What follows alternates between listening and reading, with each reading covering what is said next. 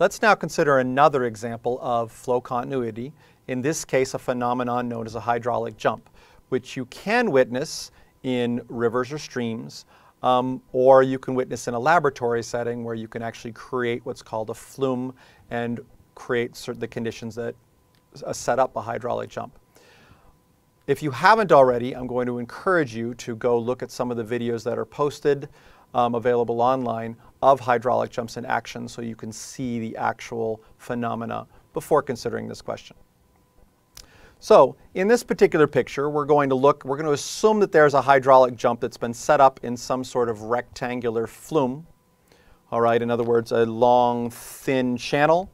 All right, and on one part of the flume, you see this velocity that's coming in here. Okay, it's a high speed velocity. And then there's a point where there's enough energy that's been lost in the water in the system, and you have a zone of turbulence here, and you move into a zone where the water is flowing at a slower velocity.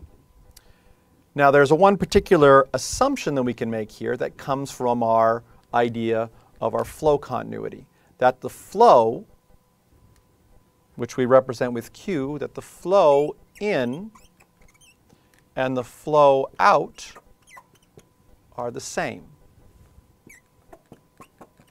That ultimately this system is in equilibrium, Q in equals Q out.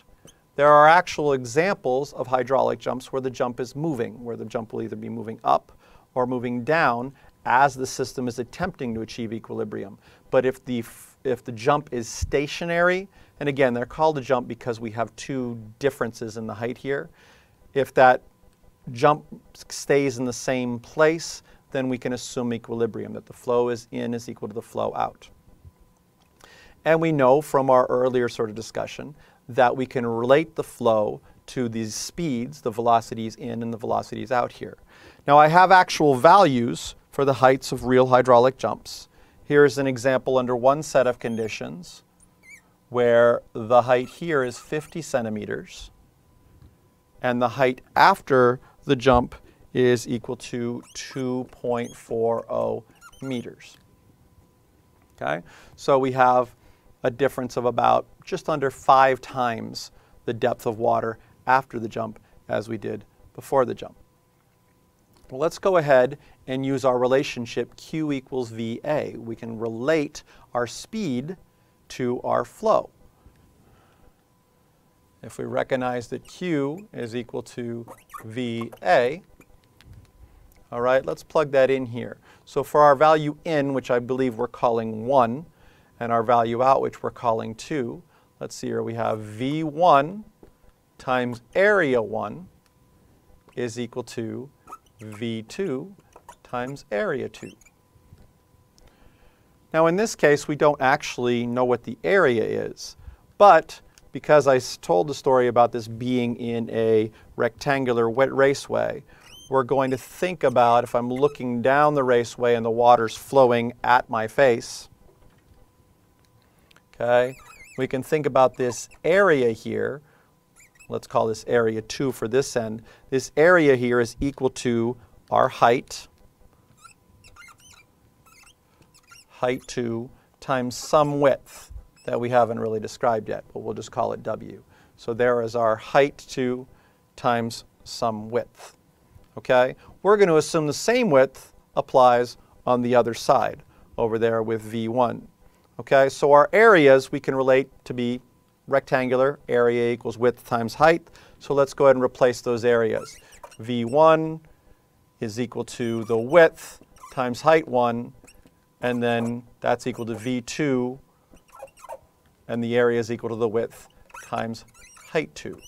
If we make that assumption that we have consistent width over our cross-section, then you'll notice in this case divide both sides by the width and the width cancels out. And now the relationship between the velocities is equivalent to the relationship between the two heights. Well, if I have an initial velocity here, if I know my initial velocity for the incoming water, I can actually now calculate the velocity for the outgoing water by plugging in the necessary pieces. I'm going to do a little bit of algebra first here, though. I'm going to go ahead and move this V2 to the other side and divide both sides by H2, so I get the relationship V2 equals V1 H1 over H2. In other words, that the second velocity is equal to the first velocity times the ratio between those two heights. When I plug in the two heights, V2 is equal to V1,